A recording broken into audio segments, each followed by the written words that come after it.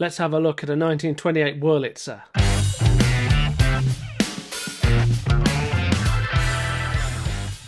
Hello, welcome back. Good morning, good afternoon, good evening, wherever or whoever you are. Spring is in the air in March 2024 in the UK, but it won't last. Don't worry, snow will come soon, no doubt.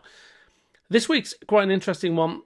A couple of weeks ago, I was invited down to a place in West Wales called Towyn.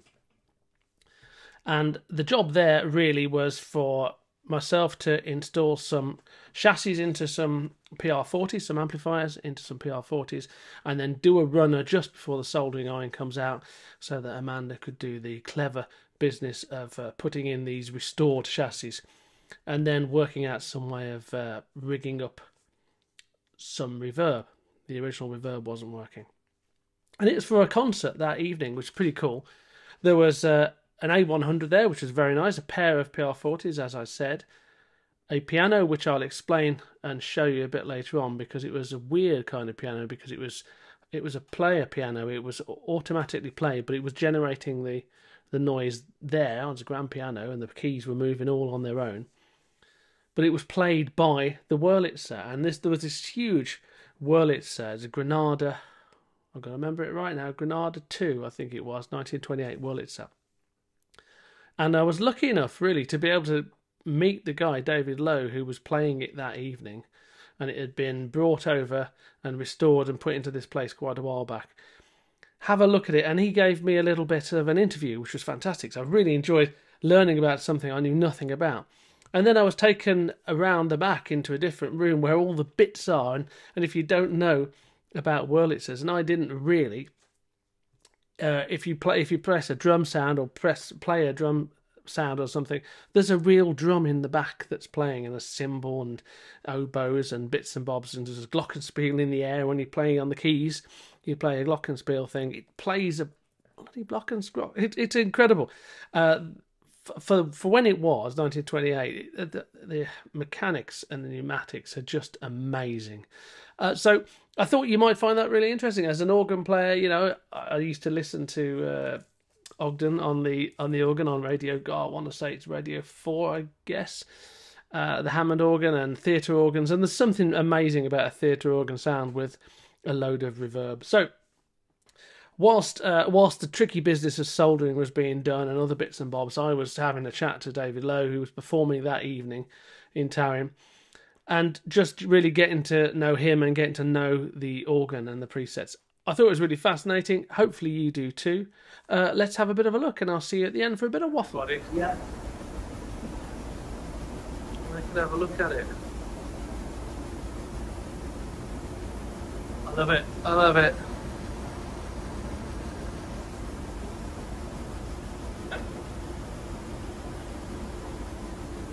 So brilliant. And how old is this? Well, 1936. Built for the Granada Woolwich. Wow. It goes on. And that's the same again over there. More pipes and bits. Show you the other side. Look at it. To go right round to the other side. Then we'll do that then. Yeah. Okay, let me take my drink.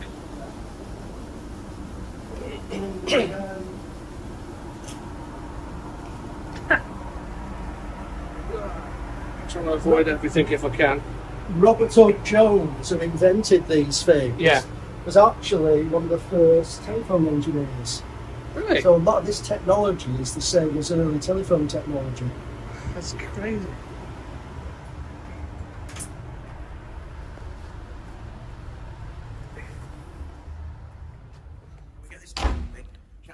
Oh, okay. Where are we going? Down there. Hello. We just want to get it out of the way. Yeah. Don't mind me. Just doing some filming. Let me know if you need. Let me know if you need a hand. Just in case. That's could be a big approach. About a long way. Yes. It's very battered. Oh, it's flying. Looks lovely. I'm just doing. Cheers.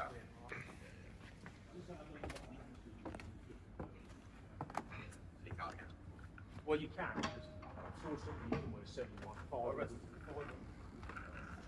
But you can't get it made new. Yeah. You could. Oh wow. This is where the console normally lives. Oh, I see.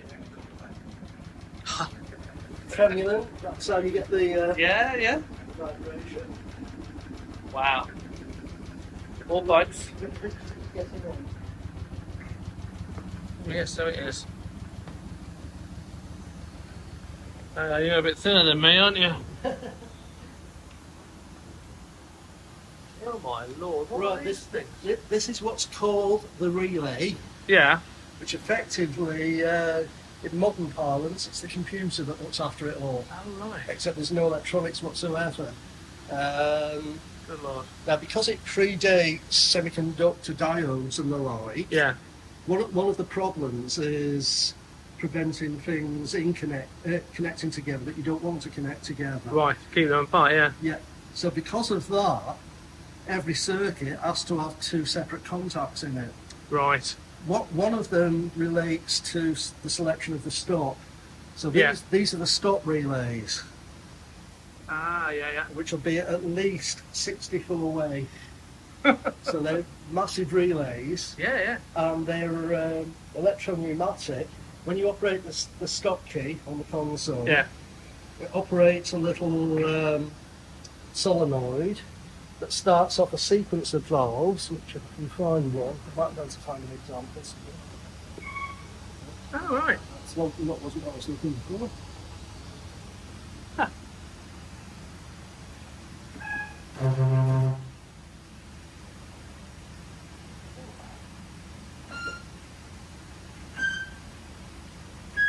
That's clever.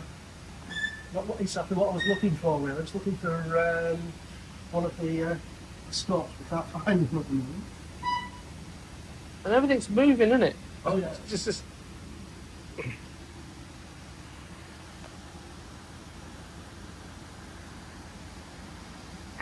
But I can't really show you, but what happens is they're connected to levers that you can see if you look through this end. Right. Oh, what a time to get a shoelace undone. Oh. Jesus. Yes, so Right. Can you see all the rods? Oh yeah. So the rods go down to the pneumatics. Yeah. The pneumatics are the end phase of what starts from the solenoid. Okay. That rod pulls, that tilts the cone, Yeah. stop relay, and that gives it connection to the actual pipes. Blimey. That's so old school, isn't it? Yeah. I love it. So that's the first stage contact, if you like. Yeah. Then down in the bottom Good. here, you've got what are known as key relays. Down here. This is what was underneath. What you're looking at. Yeah. If you look at this side, then you need to have a light on to see it. Oh right. Because you've got glass this side. And, Oh. Ah. Well, we really are in the bowels of this, aren't we? Yeah. Good lord. Oh yes, I see. so these are the key relays. So each time you press a key, Yeah. a relay here will operate. Yeah. You've then got a series connection from the key relay, the stop relay, to the actual pipe that we play. That's amazing, isn't it? Yeah. One of the God. these parts at the back are the diaphonic diapasons. I'm sorry, say that again. Diphonic what? Diapasons. But the diaphone was another Robert Hook Jones invention. Right. It's neither a flute or a reed. it's like a vibrating plane. I've seen it as a setting before. That's all I've seen it as. So in this context, Oh, so- it's meant to be making a church organ type sound. Oh, right. But does that sound like anything else to you? No.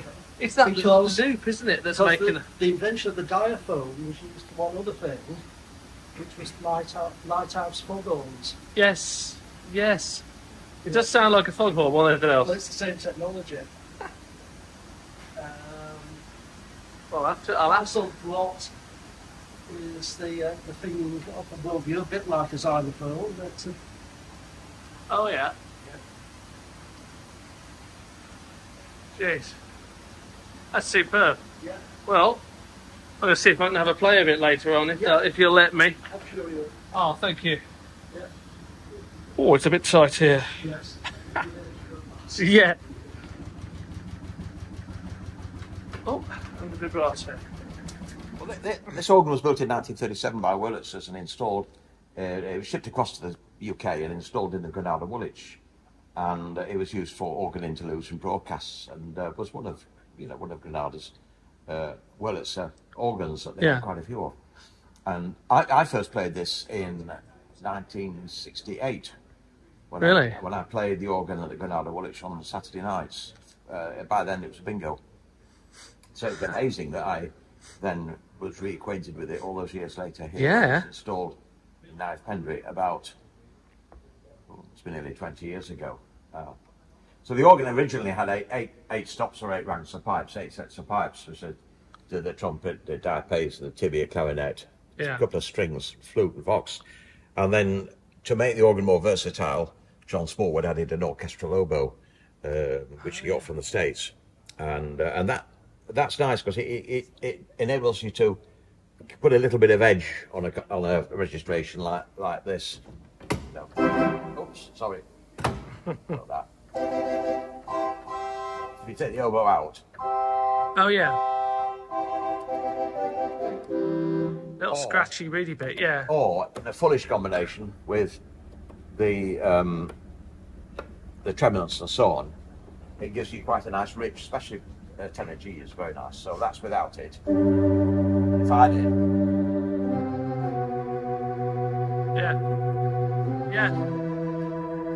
Yeah, it's nice. Gives it an edge, doesn't it? It's subtle, but it's there. Yeah. Wurlitzer pipework was really top class. When Robert Hope Jones emigrated to the States in the about 1890, I think, he took with him some of the top organ men from this country. Right. And so the pipework that Wurlitzer produced was absolutely the finest, particularly the reeds. But I mean, some of the flutes are absolutely fabulous. The tibia, for example, which was supposedly made from a special wood, which you can't get now. Oh, really? Let's do it without that.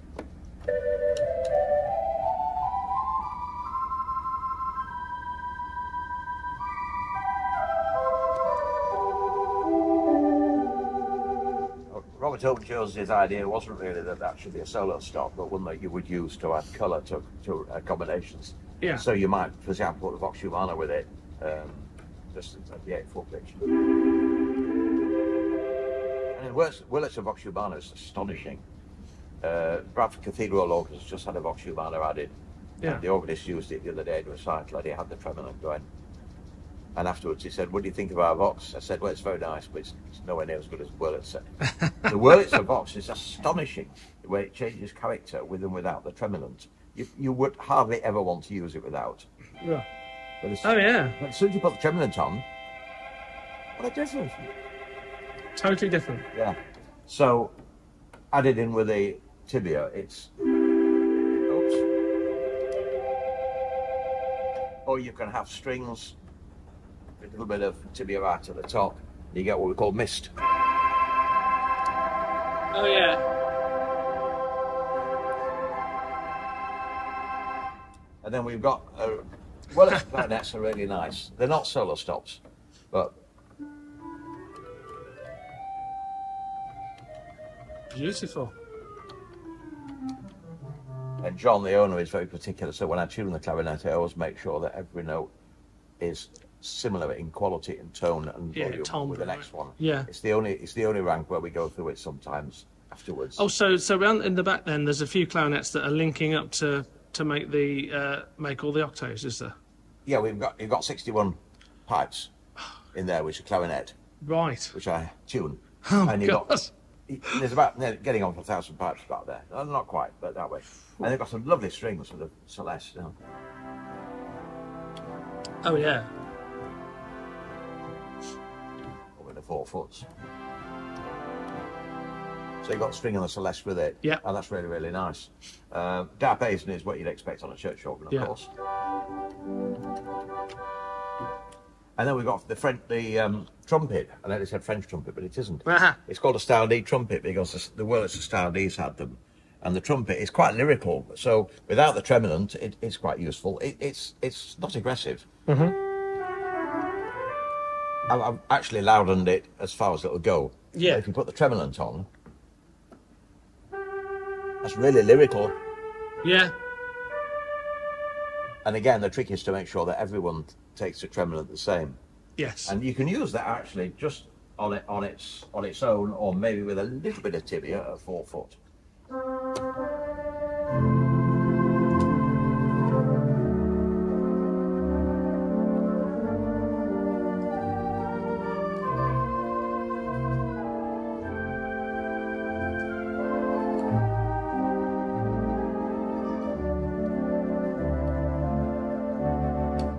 Like that, or even on its own without the tibia.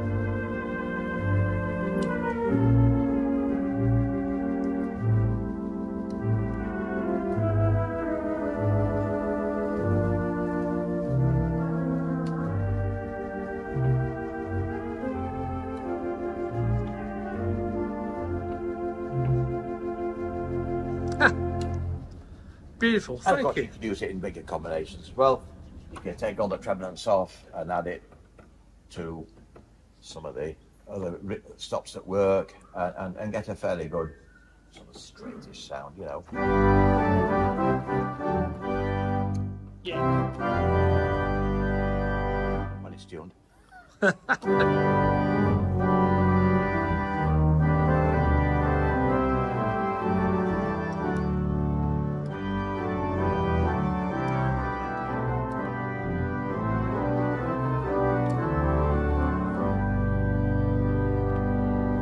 Not that it's intended to be a church organ. No, I know. Although Wurlitzers were installed in churches, but that wasn't the big market. The big market for Wurlitzers was pure chance, and that was when the first Wurlitzer organs were being produced in 1910. There was a demand for organs in cinemas. Yeah. To accompany silent films. Yeah. It wasn't planned. People say, "Oh yes, a Wurlitzer organ designed to accompany silent films." No, It wasn't. No, it wasn't. It was designed to be an orchestral instrument that could be installed in skating rinks, Yeah. ballrooms, hotels, public halls. It just happened to work in that It just environment. had to work. So I think it was the fifth Wurlitzer was installed in a cinema, Court Cinema in Chicago, I think, and it was so successful. Yeah. It just took off. It took off, and of course other organ builders started building these orchestral instruments as well. High pressure, Yeah. lots of orchestral voices. If it was electronic organ, we'd say voice, wouldn't we? Yeah. And, You would say drawbar setting. oh, you would say drawbar. 46921. All right. And the other thing is that this organ's only got 9 sets of pipes, so in church organ terms, it's tiny. Yes. The giant Wurlitzer organ never existed. That was just hype.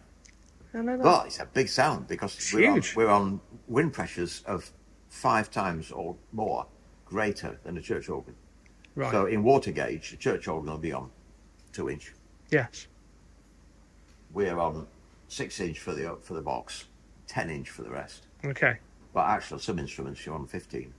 Wow. I'm not saying church organs are never at that pressure. That you might Yeah. have a tuba that is. Yeah. But for the most part, so you get a lot of bang for your buck. Amazing.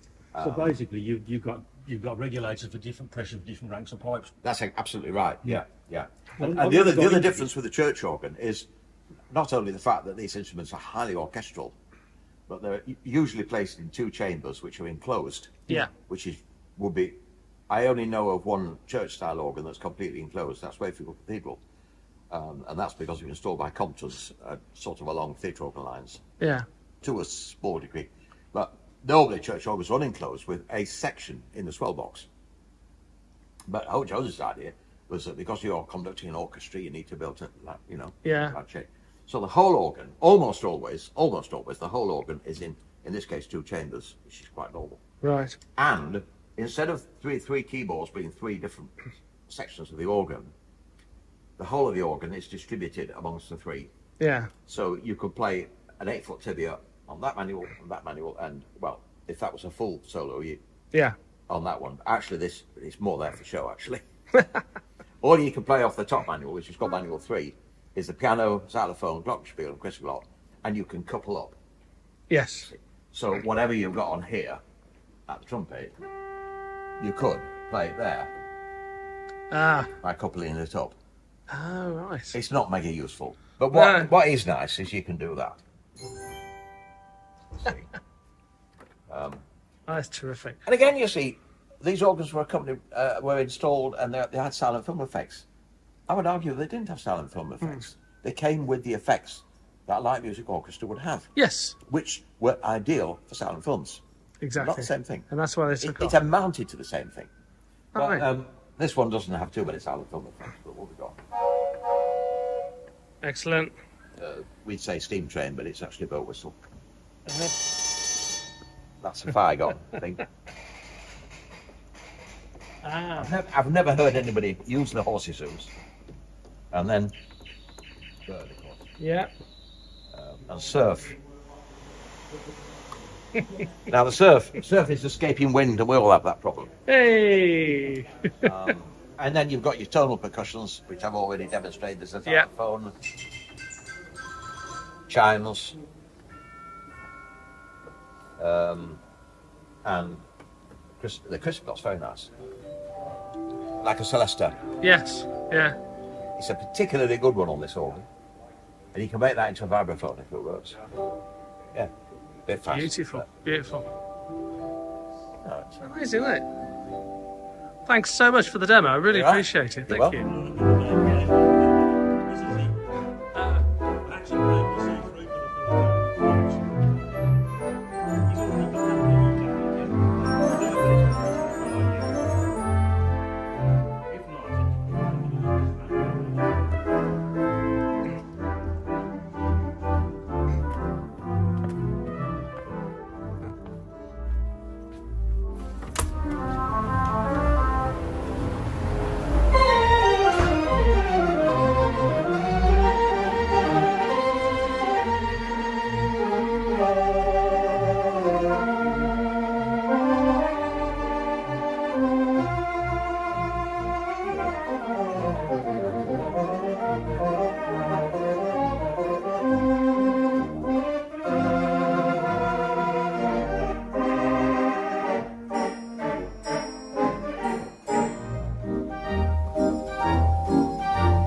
what you've got here, this is what they call the setter board.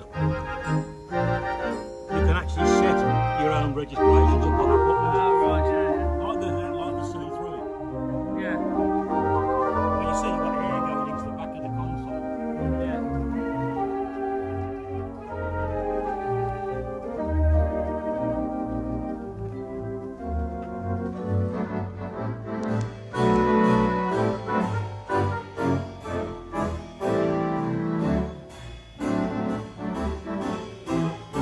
You see, there's the pedal settings. You've got 3 pedal pistons. Oh, right. And those are the ones under their lower manual. Yeah. So you just pull these things out and twist them over. Yeah.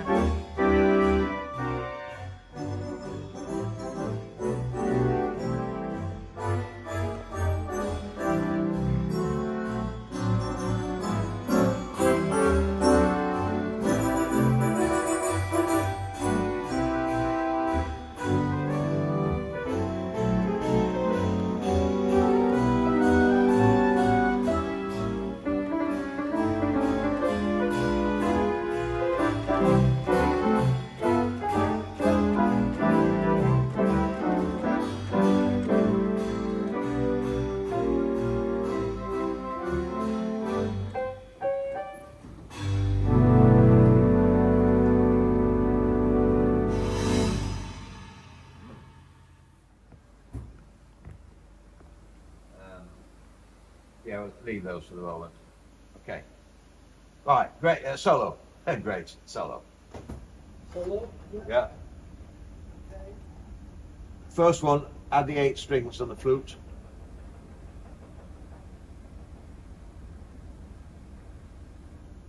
And then the other 2 off that are on. And then we're going to duplicate that on 4. Overall. Yeah, Yeah.